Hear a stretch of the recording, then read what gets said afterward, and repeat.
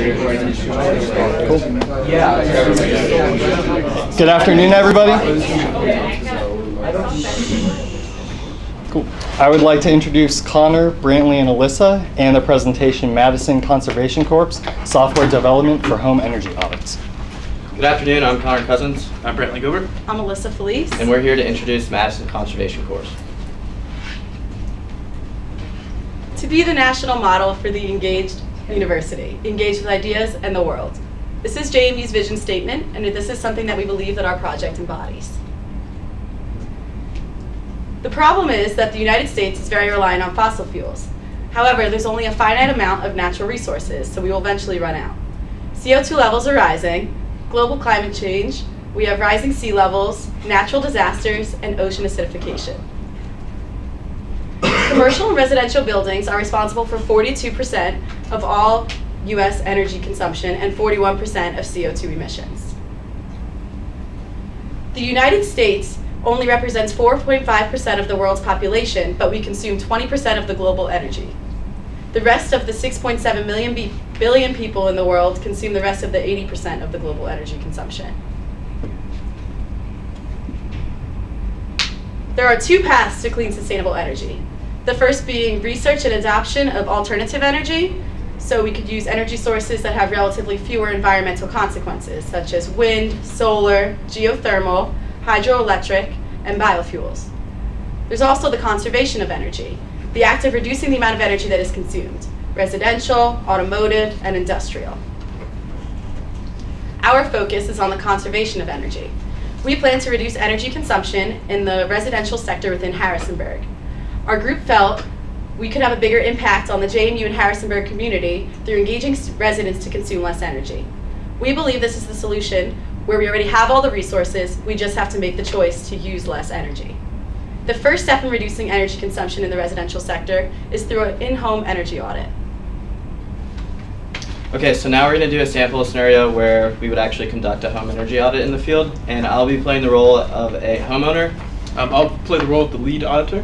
And I'll be playing the role of the junior auditor. So we go up to the person's house, knock on the door, and say, "Hello, we represent Madison Conservation Corps. We are an on-campus organization at JMU made up of students that want to make a difference in the Harrisonburg community.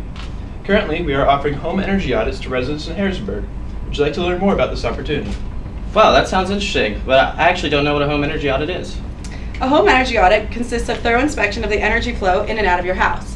This includes the heating and cooling systems, insulation, appliances and electronics, and other types of factors. Wow, that does sound interesting. It sounds time-consuming and also expensive. How much is this going to cost? Very good question. We are offering home energy audits for free. Some companies charge up to $300. For free? What's the catch? Nothing. Nothing. However, we do have fluorescent light bulbs with us, so we can install these for a small price if you'd like. We'll explain these later in detail. Oh, great. I do still have a few questions before we get started. Of course. Well, how do I sign up? How long does a home energy audit last? Do I need to be home for the whole process? And can we do it today? In order to sign up, currently we just need your contact information, and we'll store it in our database securely. A home energy audit takes anywhere from 2 to 3 hours, and yes, we'll need you to be home for the process. To answer your final question, yes, we can definitely do today. Awesome, let's get started. Before we get started, we will need access to your attic, heating, cooling systems, and the various rooms that you'd like us to inspect. In order to get the most accurate and precise energy performance score, we recommend that we inspect every room. The audit will consist of two parts, a whole house part and a room-by-room part. We would like to start in your room or section that is easiest to access. Where would you recommend? Also, we highly encourage you to follow along in the process and ask as many questions as possible. Sounds good. Well, my kid's at school right now, so let's start in his room. Please excuse the mess. All right, let's begin with the lights in the bedroom. Okay, so what's the benefit from checking the lights? They already work fine, and my kid already likes the lighting in his room. So the lights that are in this room are incandescent. They're cheap, they use a lot of energy, and they frequently need to be changed. Like we mentioned earlier, we have fluorescent lights in our car. This type of light is more expensive, but will save you energy and money in the long run because they last longer, they use less energy, and they will eventually pay off their initial investment.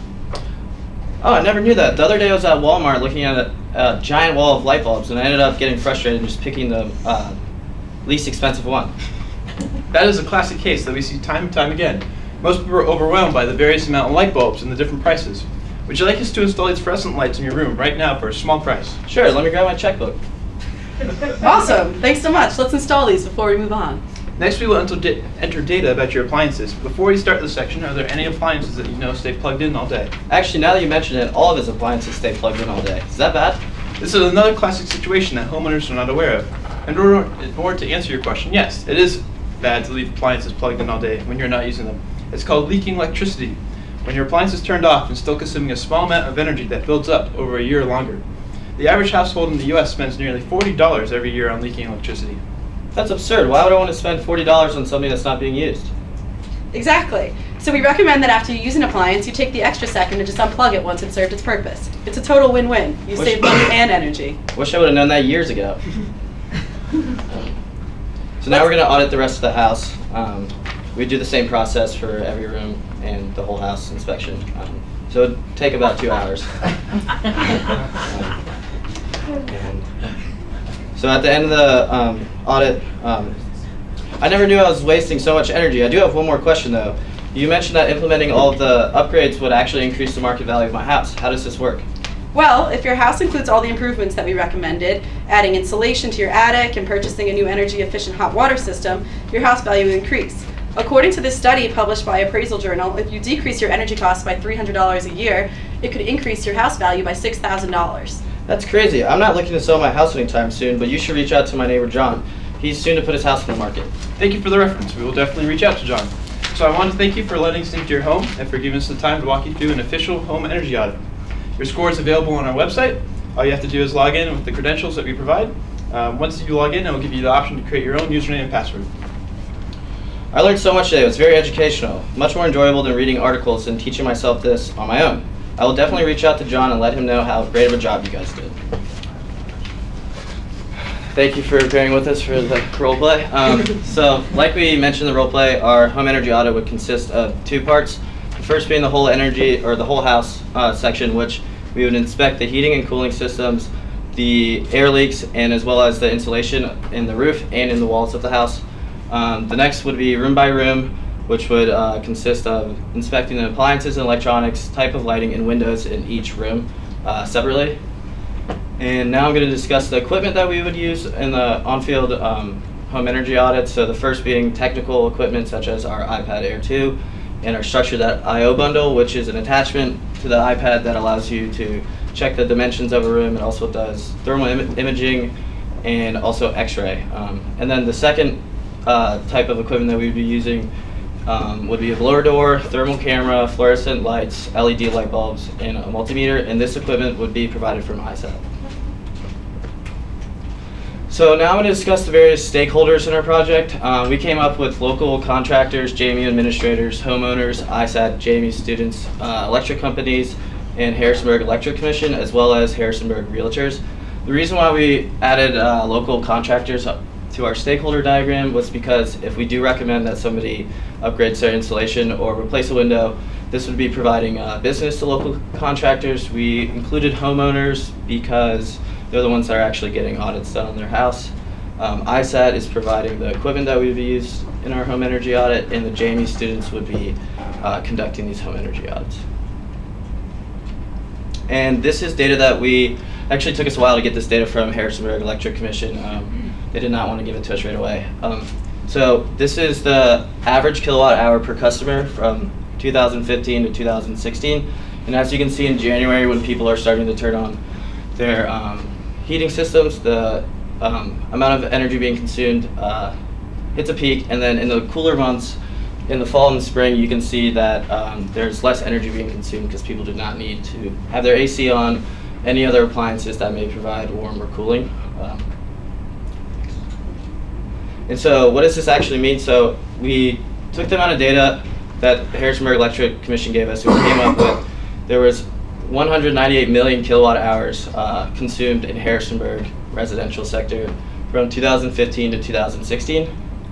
And so just to give you a little bit more of an idea what this looks like, so this would be approximately 307 million pounds of carbon dioxide, and the cost of this would run us about $16 million just for that 1 year from 2015 to 2016. And so Virginia has a goal of reducing energy consumption by 10%. So we did the numbers and we came up, if we reduce the energy consumption in the residential sector, we would save about $1.6 million just for that 1 year. And you're probably wondering, why have we not done this yet? It seems like a simple task, but these were our main focuses when researching how to change people's behavior in the household. And these are the main barriers that we ran into. So consumer inertia, limited access to capital for financial improvements, lack of public awareness, and unavailability of home performance services. And we touched on the majority of those in our role play. This is actually the local Home Depot light bulb wall. And as you can see, it is pretty overwhelming. And why is someone going to pay $29 when the next light bulb is like $2? So most people do not understand why they're actually paying more for an energy efficient light bulb. And next one. And now Brantley's going to talk about our progress in the future. All right, so in order to start our project, really most of our time was spent on background research. So we wanted to research, we got the data from Harrisonburg Electric Commission about how much energy is being consumed within Harrisonburg. We wanted to research the energy process, the energy auditing process. So how do you actually perform an audit? How do you go around and the procedures, what materials you use? And we also wanted to acquire the equipment. So we needed to get our iPad that we could run our app on. We needed to get the blower door and stuff. So we wrote up a proposal, sent it to ISAT. We got some money to buy our equipment, to buy our iPad. And then what we did is we actually went around to each other's houses and performed a home energy audit ourselves, manually. And I'll get to that in a second. And then we started developing our application. It's not complete yet, but we've gotten a good groundwork. We'll show you the example of it. And then provide the framework. So we got the development framework, we got our different pieces together, all working together. And we have our 2 students here that will be taking the reins next year. So they'll be our team 2, basically. So they're going to finish our application using the framework that we built. And so they'll also develop a website. So we haven't done the website yet, but we plan on having the website where homeowners can go in and look at their scores, and then look at the scores of the averages around Harrisonburg, and kind of like a competition sort of thing, who can reduce their energy consumption the most. And then we really want to start our organization. So we have our organization kind of in theory, but it's not officially recognized by JMU yet. So we're hoping that by this point, or next year, that we'll actually be able to start our organization and get it recognized by James Madison University. Really, we want to get the word out as well next year. So really start telling people that, hey, this service is available, that these students are willing to do these home energy audits for free, and really get the word out to the Harrisonburg community. Also, we have to start using our equipment. We have some blower door, thermal cameras. We have a bunch of equipment on loan from ISAT. We need to go out, start using them, actually perform the home energy audits, and then measure our results. So hopefully we can get some more data from Harrisonburg Electric Commission, if they will give it to us, because we had a hard time getting it in the first place. But also we want to work on a feedback system. So talking to homeowners and saying, hey, did you implement any of the changes that we recommended? Then has your electric bill gone down? Really just collecting that data and seeing how much of an impact we're making on the local community. So what is Madison Conservation Corps? It's our student-run organization that we plan to have volunteer students go out and do home energy audits in the local community. And there's a bunch of incentives for both students and homeowners for this. For the students, it's great community service. They can count it for any kind of organization or society they have. They have practical skills for being future homeowners. So when college students go out and they get their own homes, they know, what kind of light bulbs should I install? What should I be looking for in my installation? Also, it's a great resume builder that you can put on your resume, especially for ISAT energy students. And ISAT, anything to do with environmental or conservation. And then for homeowners, it's a win for everybody, because for homeowners, they spend less money on electric bills. Their home values go up, as we talked about in our little skit. So it affects the homeowners of Harrisonburg. It affects the real estate values. It's really a positive for most people involved. So how are we going to structure this organization? So we plan on having student auditing teams that are composed of 2 different types of students. So it'll be pairs going out. It'll be a lead auditor. Lead auditor will be somebody with auditing experience, somebody who's already done this a couple times. Really, they're kind of taking the charge during the auditing process. They'll be the ones knocking on the door, talking to the homeowner and telling them about the process. and usually they're going to be juniors or seniors, probably people who are moving on next year and really are teaching the junior auditors. So the junior auditors would be the people who are kind of learning during the process or assisting, entering in the data. They're really ones that don't already have energy auditing experience or just starting to join the organization. And hopefully by the system of having new students constantly coming in and learning the process and then becoming lead auditors, we can keep the organization running even with people graduating and people coming in. So we're always got people going out doing these auditing, the audits. So before we started doing any development in our application, first of all, we wanted to do the audits. So we had to do it. We went and did it manually. So we went around to our houses. We went through the whole system where we checked the heating, we checked the central, the cooling systems, we checked the insulation, all the stuff. And we took a bunch of data, and we found a couple things in the process. First of all, it's really time intensive. It took us a long time to get around to each room and to enter all this stuff manually into our spreadsheet. It took us a while to calculate all the results. And also, it's hard to interpret. We got a bunch of numbers here, you got some totals, and it's not really, there's no clear indication of what your score is or what you can do to improve your energy consumption. So we kind of wanted to make a better system. And there's actually a program on the West Coast called the Energy Performance Score. And it's kind of it's what home energy auditors on the West Coast give to homeowners after they've done a home energy audit. And it kind of has some nice visuals about how much energy you've been using, what your score is compared to other people in the area. But there's really, at least in this picture, there's no clear recommendations of, hey, you could save this much money if you replace these many light bulbs with LEDs or fluorescents. So we really wanted to make it more of a step-by-step kind of procedure and really make it easy for both the students and for the homeowners to understand and to use. So we used a couple different things to build our application.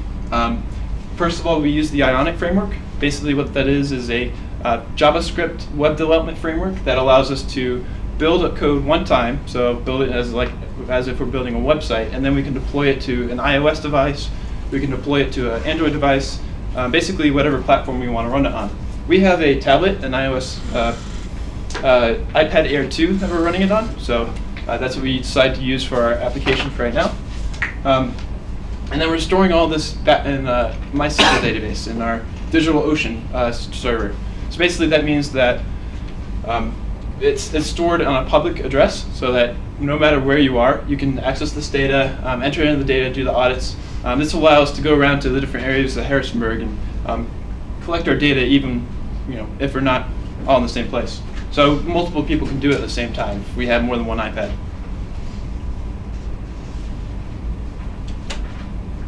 All right, so now we'll give a little bit of a demonstration about the application that we developed. Alyssa.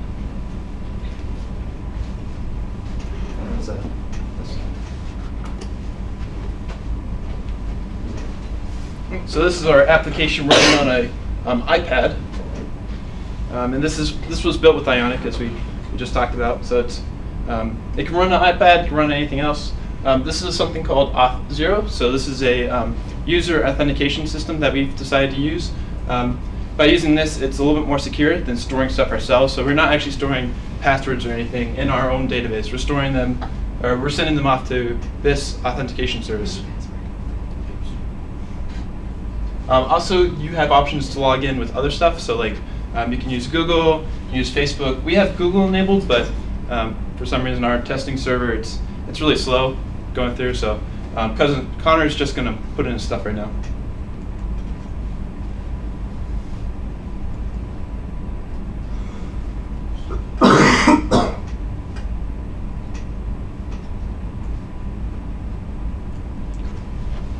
Okay. So the main parts that we did was adding a new residence and then starting our actual audits, performing them. So when we go around to a house, we need a couple things from them. First of all, we need the resident's name. So just John. Smith. Yeah, sure. And then email.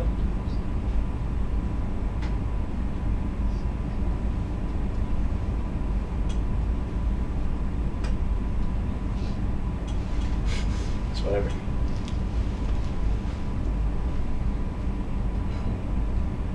Is Jay Smith actually going to get this email right now? No, it's just we haven't done anything with the email linking yet. It's just authenticate to have the contact information.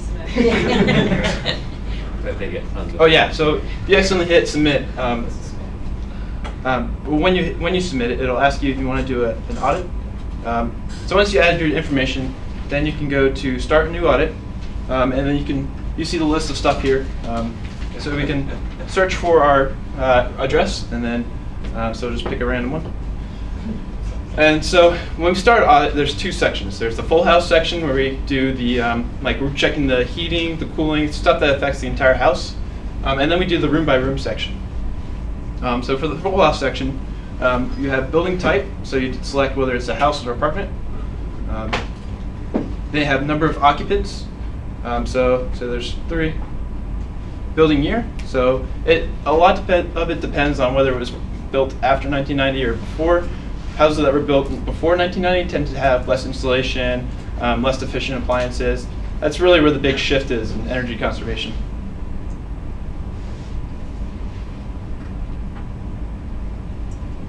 Roof type was just, it depends on how much sunlight is reflected, so it affects your heating costs a lot.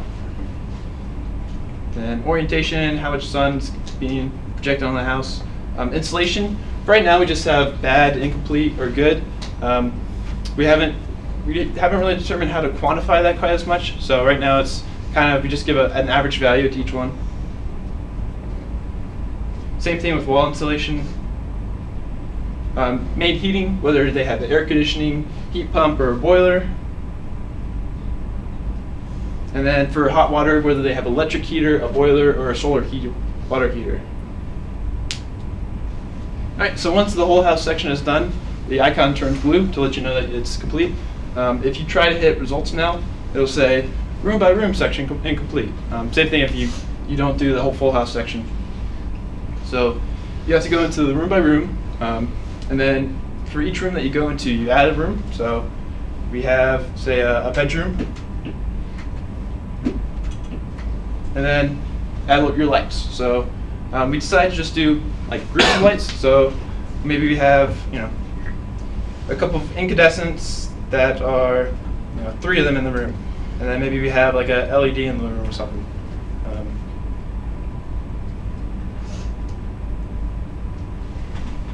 And then you can go in and edit them. So it shows the lights that you have in the room. And then you go to your appliances. So say there's a television in the room. So then we enter in the energy usage data for that appliance. So say it's using 2 amps. Watts, it's auto-calculated. So a lot of devices either show the volts in the amps or the wattage. Wattage is basically just volts times amps. So either one you can enter. Plugged in. So the leaking watt stuff that we were talking about really depends on if you leave your appliances plugged in. And that's what this appliance type is doing. It's kind of an average value of what these different appliances use if they're left plugged in. For televisions, typically they consume about, actually I don't know the number off the top of my head, but we have all the calculations in the app about how much they consume for appliance.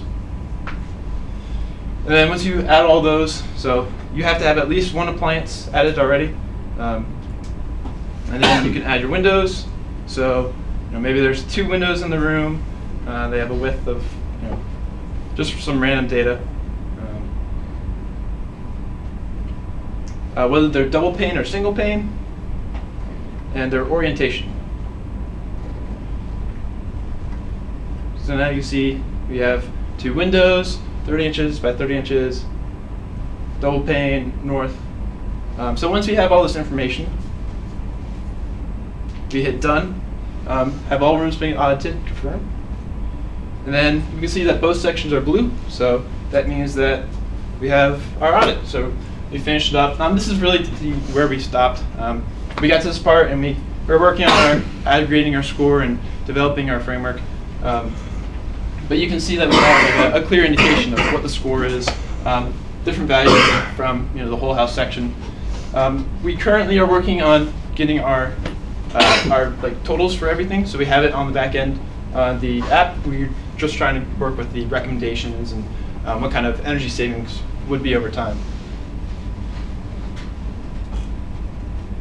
So I think that's yeah, PC.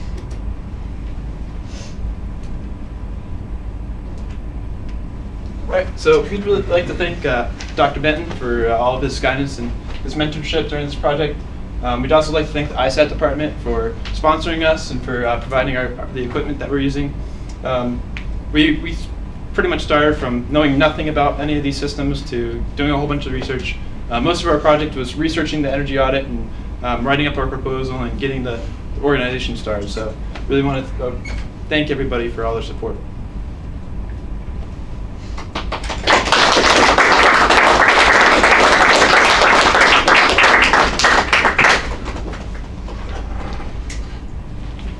This might be beyond the scope of your project now, but have you ever thought about reaching out and working with local landlords who have properties in Harrisonburg for student housing, for them to get a score and get audited along with the process of a landlord, like renovating a house so it's fit to live for your students year after year? Our landlord, at least, every year will clean out the house and all that stuff. If you audit it and kind of post that, it would give students a way to kind of see where is a good place to live to keep utility costs low. It gets your name out there and it gets landlords' properties more noticed.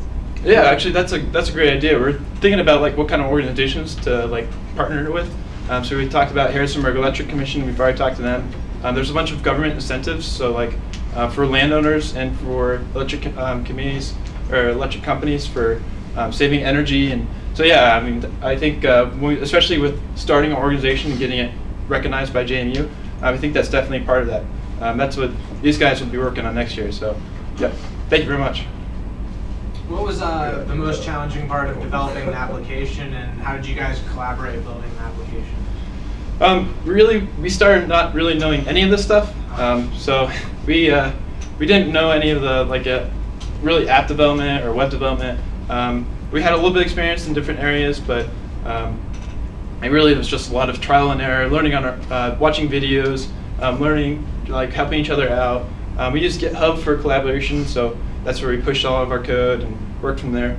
And really, it was just a bunch of late nights up together, huddled around computers and helping each other out. So.